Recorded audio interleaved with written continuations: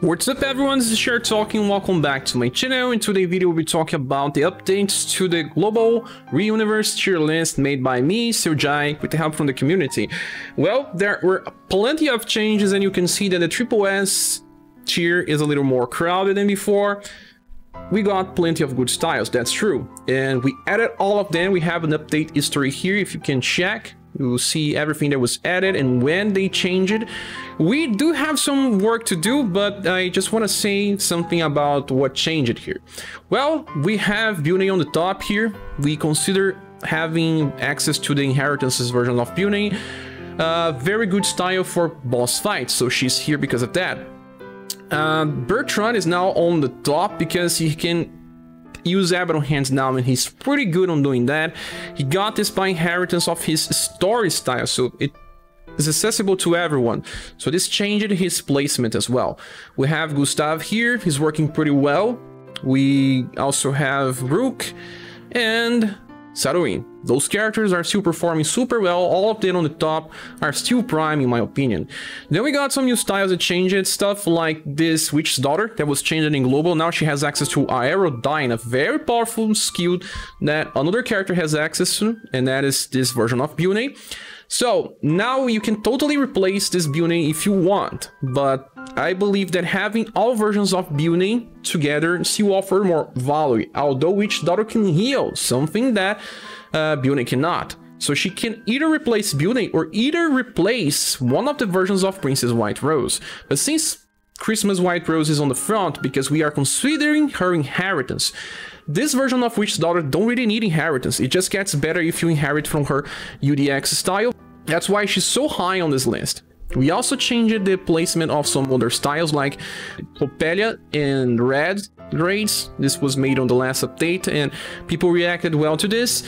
We have Alosis on this point. I think he's a very good farmer. We are always debating about Rupina being on the top, but because she's very restricted to farming and also to having full HP, this reduces her usage for some strategies, but still a pretty good style that's pretty high here anyway. There's also the release of Gustav. He got this placement here.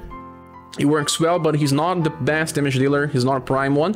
We got Zosma, a character that works well for damage and also for intelligence debuff. He will be compared to the next character that we get, that's Monica. There is an anniversary Monica that can also debuff intelligence, but he goes for slash, he goes for pierce. They compete on the debuff part, but they both can do good damage on long fights, so you can still use them together or in different content. We also got the release of Wicked Witch. That's actually pretty interesting. I even placed her a little higher than the past Evelyn, although she may not offer too much if you already have this one. It's more of a gamble to summon here. This Wicked Witch can work well on stages on Ward Tower. She can debuff Will while trying to inflict paralyze or poison without having to use an active skill. So it relies on RNG, but she at least works well to replace the usage of two characters. You only need Wicked Witch. So it was also pretty good. We got the release of Tukwai and Young Xenon, and I do have them very close to each other because they are just very good. I don't know which one is better. It's just hard to justify. Tukwai can be operating like Christmas Rupina. She has an AoE Sun and Slash, and then she has a AoE Sun and Slash with cheaper coast and keep cycling about that.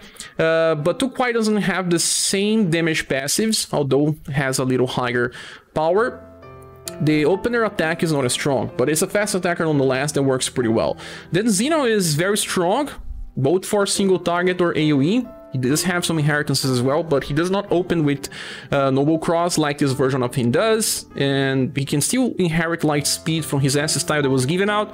So very powerful, stable damage, but for farming you may still use this one, yes. So some other options were Time Lord. This guy here can also instant kill AoE targets, but UDX Death is better. I still consider UDX Death better because her constant damage just makes this so good. Oh yeah, UDX Dahab is right here. And we got the other character here, Torpe. This Torpe is pretty strong for AoE farming if you can place it first before some other AoE attacker like Saruin. People are using him to buff Saruin damage even further, and since it's also slash, this works pretty well. So let me see other styles. We have Orluge. He's not so high on the list because Orluge is not exactly so good as a farmer. He's very strong for Ward Tower. He gets even better by inheritance. So you see this eye, it's needed.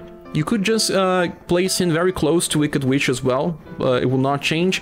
When you need Orluge, he will work pretty well, but you will not need Orluge all the time. That's the only problem with him. But that's the same case with most debuffers and status inflictors. This is something that it's made in the game. You don't need it all the time, but when you need, they shine. We have the new Barthélemy here on this position. This new Barthélemy is pretty strong, and here in Global he has a passive that is pretty similar to this version of Boston, so that he can increase agility of all targets. And maybe if you are facing a very hard challenge, by having them together alongside other agility buffers, this will help. That's the reason why I use Shendu, and that's why he's also here on the double S tier. And he's a pretty powerful damage dealer if you have inheritance as well, but that does not mean that he totally needs it. He's also pretty good even without it.